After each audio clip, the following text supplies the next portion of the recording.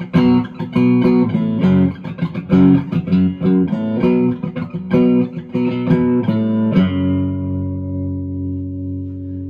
that's pretty good. I'm happy with that one. Oh, hey, got me playing a little bit of guitar. I love guitar, and one of my favorite guitarists in the world is named Jason Isbell. He's a singer, songwriter, and guitarist. He's a triple threat, and he just released a new album. Let me put my guitar up and we'll talk a little bit about that album. Hi, I'm Morgan Hyman. I'm a stand-up comedian based in Lubbock, Texas, but today I'm going to be reviewing Jason Isbell in the 400 Units new album, Weathervanes. It is Jason's 8th album overall and his 5th with the 400 Unit. If you count the covers records, Georgia Blue in there, you can add one to those, but since it's a cover record, I don't really count it. But I did get it on red vinyl. I finished listening to it in its entirety. It just came a few days ago, but I've been real busy, but it is fantastic. So let's talk a little bit about the songs on the record. So let's take a look at the track listing. Those are 13 new songs by Jason Isbell in the 400 Unit. This record was produced by Jason. It's the first record of his own that he has produced since 2011's Here We Rest. Every record since Southeastern, his breakout record, has been produced by Dave Cobb. So in advance of the album, Weathervanes, 4 songs were released for fans to check out. Death Wish, Middle of the Morning, Save the World, and Cast Iron Skillet. And in fact, Jack White of the White Stripes recorded a version of Death Wish that he released. And it's super cool. It's a really interesting interpretation of the album. And it's just amazing to me that two artists I love, you know, have admiration for each other like that. Because they're on very different levels, but, you know, you can't deny Jason's greatness. I mean, Tom Petty was a fan before he passed. He's got a lot of famous fans. It's really cool. But if you haven't heard that cover of Death Wish, check it out. Middle of the Morning is a great track. I really like that one. Save the World. It's about, you know, school shootings and just how crazy thing. I mean, if you don't like Jason's political agenda, you probably shouldn't really be listening to his records because it's all over the place. I mean, it's been there since the beginning. Since he was in the Truckers even. Cast Iron Skillet, again, you know, I mean, he mentions an interracial relationship in the song.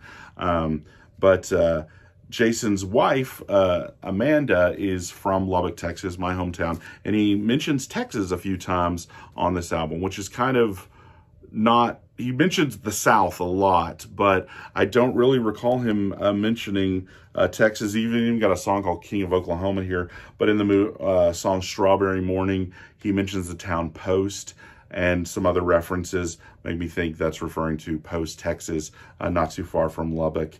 And then, of course, he references Townes Van Zandt in the song When We Were Close, which I assume is about Jason's friend who passed in 2020, Justin Townes Earl. I think they were estranged, but, and then of course, if that name sounds familiar, Justin is the son of singer-songwriter Steve Earle, another fantastic artist. And then, of course, he was named after Townes Van Zandt. So for me, the last 3 tracks on here, White Beretta, This Ain't It, and Miles, are some of the best songs on this album, some of the best songs Jason's ever done. White Beretta it's a story song. It's not dissimilar in kind of its overall tone and structure from a lot of his songs. But this one, I don't know, the lyrics really spoke to me. The references to an abortion and baptism and things like that. Jason does have a background in the Church of Christ, which I also do. So some of that language really hit home for me, terminology that he uses. And then This Ain't It, one of the funkiest tracks. It's just kind of a love song, you know, for a woman who's, you know, marrying the wrong guy. But it sounds like something, you know, that the Black Crowes would have done, or maybe the Stones. But it's just a lot of fun. I was dancing. I was a little baked too. So, but Miles, though, That's the one I really want to talk about.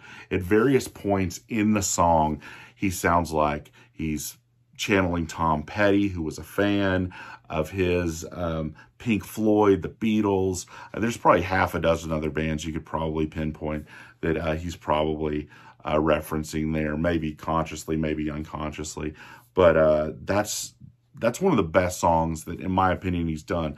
Just the lyrics, the changes of the song. I mean, it's kind of I don't know, you have to listen to it to know, but it's so different. I can't imagine Dave Cobb producing something like that. He probably wouldn't have made it sound anything like Jason did, but I'm really, really, really stoked for this record and that song in particular. I'm going to be listening to this a lot, and I know I'm preaching to the choir, most likely, but you know, this is a great record. Check out all of his albums. Amanda Shires, too. His wife is a great songwriter and fiddle player. And yeah, just so glad this came out. And I'm gonna be wearing this one out just like I have all of his other albums.